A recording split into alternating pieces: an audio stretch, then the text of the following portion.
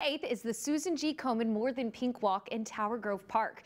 1 in 8 women in the U.S. will be diagnosed with breast cancer in their lifetime, and nearly 44,000 people are dying of breast cancer in the U.S. each year. One woman shares her story and the support she gets to keep going. When my breast cancer was found, it was found at a stage 0.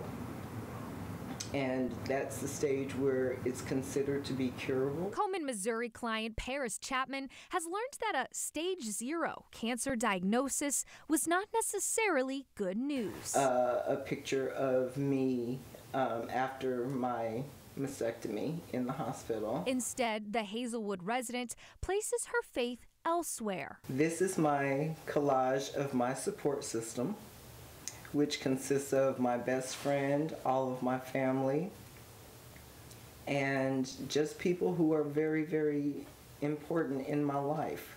Paris also got support from Komen, Missouri. The support she received after her breast cancer diagnosis was financial, physical, and more. With the transition, the body imagery that, the depression I was dealing with, I needed help. And that's how I found my counselor.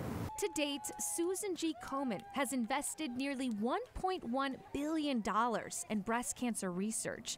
Komen has collaborated with more than 2,000 world-renowned breast cancer researchers, leading to more than 3,100 research discoveries. Here's the cancer.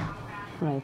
The funding goes to people like Dr. Amelia Castugnati at Washington University in St. Louis. So here in this ground, we're leveraging this cutting-edge technology of artificial intelligence to help better assess the risk of breast cancer development among Black women. Paris says the numbers don't always paint an accurate picture. Kind of like a before and after. I'm a much happier person. I can tell. Thank you.